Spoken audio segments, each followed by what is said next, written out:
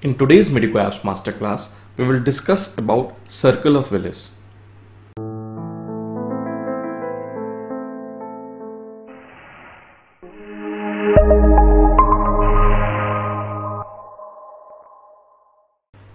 Circle of Willis is also called as polygon of Willis or circulosus arteriosus cerebri.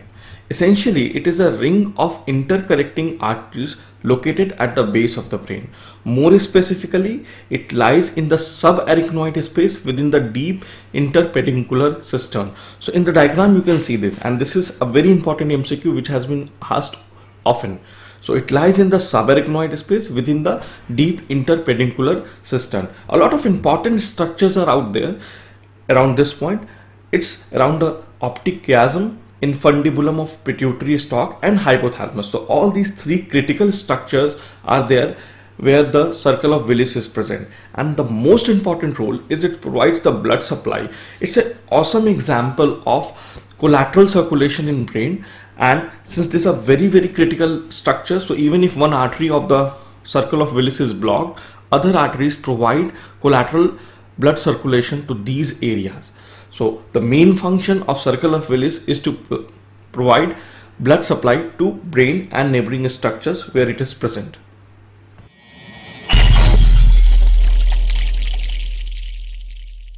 Let's look at the blood supply of brain in totality. So this is the diagrammatic representation of the blood supply of brain from an inferior view. This is what we have is the Circle of Willis. But before going into that, let's look at the arteries which comprise of the Circle of Willis from a little below. So this is what we have is the vertebral arteries. On both sides we have vertebral arteries deriving from the subclavian artery. These vertebral arteries come out of subclavian artery and run through the foramina of the cervical vertebrae upward and anteriorly before they fuse to form the basilar artery. So both these vertebral arteries will finally fuse to form a single artery, that is the basilar artery.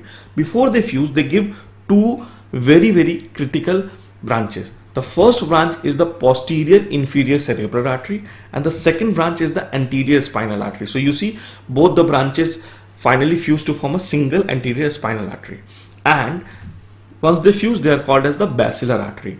These basilar artery will give three very critical branches. The first being anterior inferior cerebral artery. So after fusion, the first branch that the basilar artery will give is the anterior inferior cerebral artery, and then these are very critical small branches which are called as the pontine branches, which will provide blood supply to a lot of critical structures in that area, especially the capsule, the internal capsule. And finally they will give us superior cerebral artery. So these three branches and ultimately terminating into posterior cerebral artery. So this is what the basilar artery will do. Basilar artery will first give the anterior inferior cerebral artery, then the pontine branches, then the superior cerebral artery, and finally the posterior cerebral artery. Now this is the bad boy, the internal carotid artery. This internal carotid artery will give a posterior communicating artery.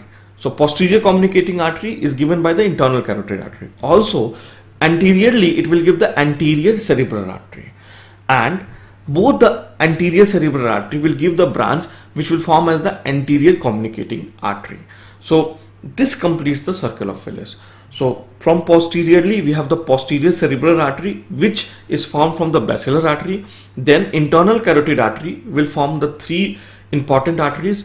On posterior side it will form the posterior communicating artery, on anterior side it will form the anterior cerebral artery, and finally there will be branches from the anterior cerebral artery which will combine and form the anterior communicating artery. Also internal carotid artery here gives two very critical branches, that is the ophthalmic artery and the anterior choroidal artery. So this is an overview of the blood supply from the inferior part of the brain.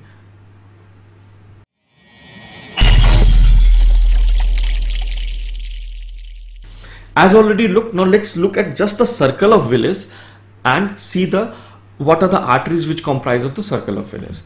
So anteriorly we know that we have the anterior communicating artery, which is a branch of anterior cerebral artery which we knew came from internal carotid artery. Anterior laterally we have anterior cerebral artery which is a direct branch of internal carotid artery. Posteriorly or posterior laterally, we have the posterior communicating artery, which again is a branch of internal carotid artery, and posteriorly we have the posterior cerebral artery, which is a branch of basilar artery, which was derived by the fusion of both the vertebral arteries. Now here important part is internal carotid artery forms 80% of the circulation of the circle of Willis, whereas basilar artery, or more specifically posterior cerebral artery, forms around 20% of the circulation responsible in the circle of Willis.